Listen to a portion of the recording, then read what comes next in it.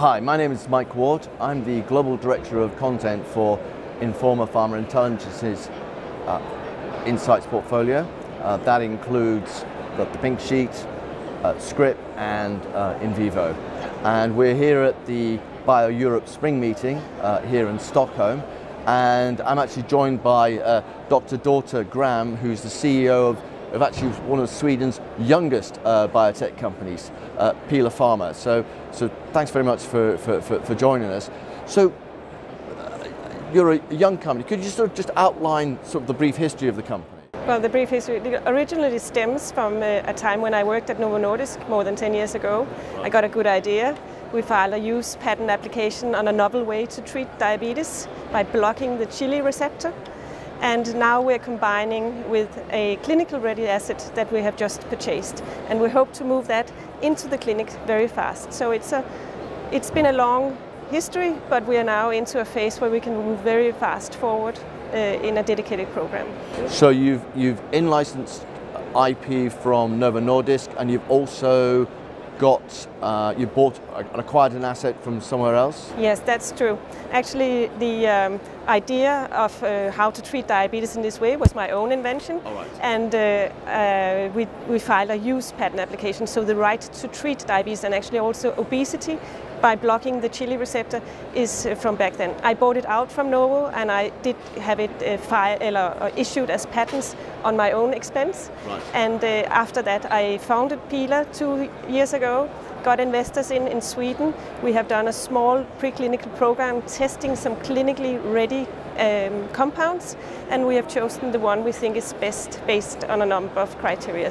So we have use patents, so we have the right to treat this way, and we now have an asset which includes a clinical ready compound that has been tested in many human beings, and it also includes backup compounds, a broad patent portfolio, and a lot of knowledge, of course. Right. Okay. So the you mentioned that the focus is on diabetes. Yes. I mean, the fact you're at Novo Nordisk, you know that diabetes is it's a very, very busy area. I mean, I know it's an area that everybody's very interested in.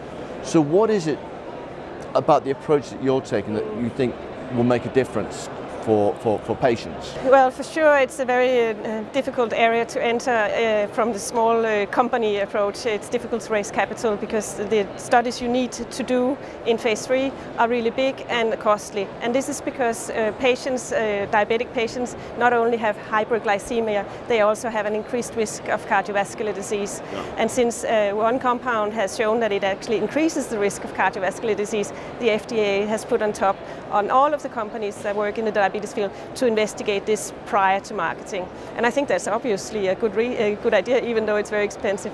So what I think we can do is actually based on the basic scientific studies done in this field, and also the few experiments we've done with selected antagonists of this receptor, we believe that we can both regulate blood glucose and lipids, and thereby reducing body weight, which in turn will lead to at least not an increase in the cardiovascular risk, but hopefully a risk reduction. So we think we can be competitive with the tablets that are already there. We are wanting to develop an oral anti-diabetic agent. So we think we can be competitive in terms of efficacy and also in safety. Right. So you mentioned that this compound. So you basically repurposed drugs that already existed. I mean, can you tell us what the compound is? It's a compound that we've bought from a British biotech company called Ario Pharma, and the molecule that we are hoping we can take into development now has the name XEN/D0501. All right, so it's trips off the tongue. Yeah, exactly. Sendo of 501. Yeah. Yes. So we find it to be in this class of molecules to be well tolerated in man, according to the data we've seen so far. We have screened it and found it effective in regulating blood glucose in a diabetic model.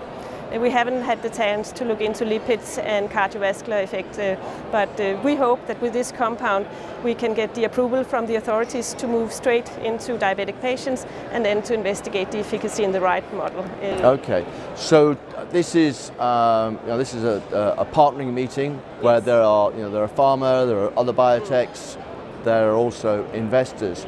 What are you hoping to achieve by your attendance? Because you're clearly a young company. Yes.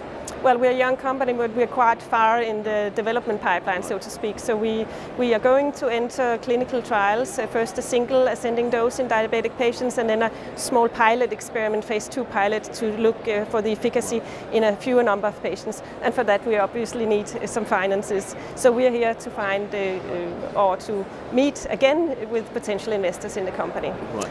So who's invested you to date? To date? Yeah, to date. Yes, who are your investors? Yes. Investors are, of course, myself. I've funded this project as far as possible. And last year, Almi Invest, it's a Swedish national investment fund, has invested in the company, and they have financed this preclinical screen of a handful of these clinical-ready antagonists. Right. And the kind of investors you're now looking for, who are you targeting, and how much would you like to raise? We are hoping to raise in total 7.5 million euros, divided into 3 slots, 1 plus 2.5 plus 4 million euros. We are talking to anybody who wants to talk to us at the moment. I've been pitching broadly for 2 months now, and now I hope that we will, in here Q2 2016, we'll move into final discussions with the interested parties. There are, of course, the venture route.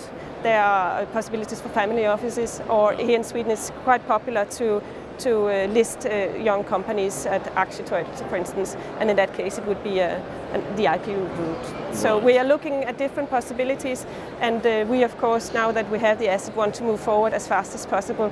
So yeah.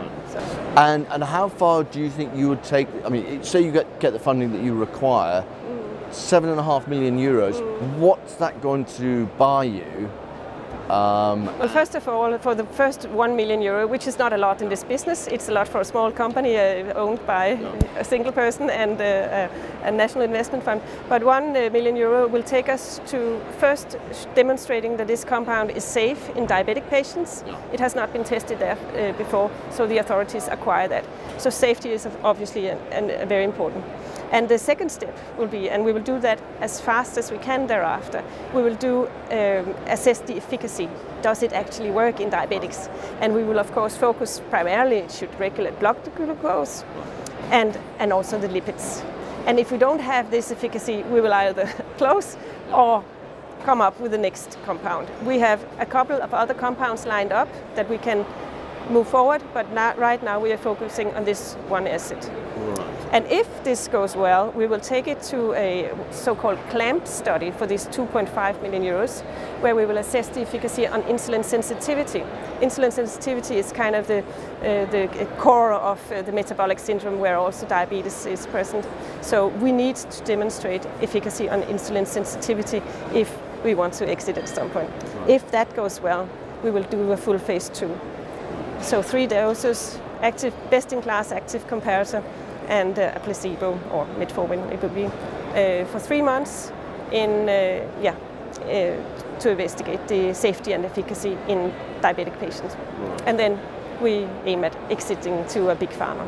Right. Okay. And so what do you envisage to be the next milestones for the company? Well, we have 2 milestones in parallel. One is fundraising and preparation for clinical trial application. I hope to achieve both within Q2 this year. Okay. So we are working on it. I'm always optimistic, and I think you have to squeeze timelines, and I think that is very, very important in this competitive environment, that if you're not being cost effective and trying to squeeze timelines, you don't really have business to do here. And thereafter it will be the first patient, first visit, of course, in the first safety trial. So within this year, we hope to have completed at least the first clinical trial. Okay, well good luck with those efforts. Thank you very much for stopping by. Yeah.